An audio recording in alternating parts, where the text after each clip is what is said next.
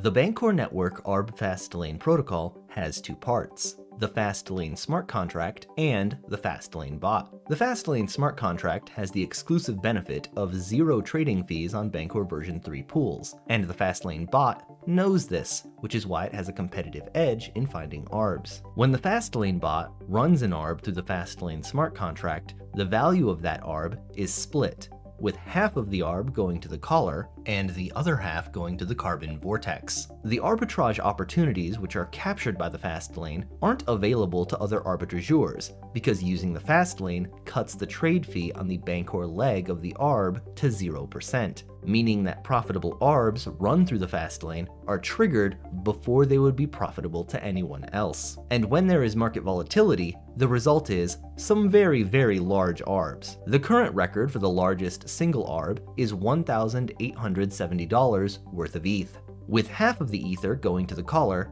and the other half going to the carbon vortex. The Fastlane has been live for 313 days at the time of writing, and has processed over 8,000 arbs. And the Fastlane bot is still receiving regular updates, so that it can search more dexes for more token types while finding arbs more quickly. Carbon DeFi significantly benefits from the Bancor Network Arb Fastlane protocol in an indirect way. Because the Fastlane bots are looking for arbs, it is often the case that strategies on Carbon DeFi are filled when they are a part of one leg of an arbitrage trade, and orders on Carbon DeFi are not reversible, meaning that strategy creators who have their orders filled cannot have their strategies undone by a malicious MEV bot. The Bancor Network Arb Fastlane protocol is still less than a year old, and it has already performed nearly $500,000 worth of arbs, with nearly $250,000 going to the callers and the other $250,000 going to the carbon vortex, which then spends those tokens on bringing the pools of Bancor 3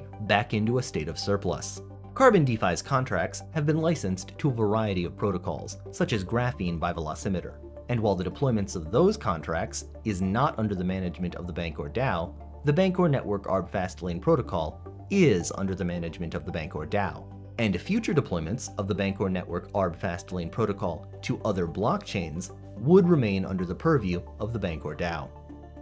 If you'd like to use the Bancor Network Arb Fastlane protocol and its open source decentralized Fastlane bot, then you can check out the description of this video and go to the Bancor developers chat on Telegram.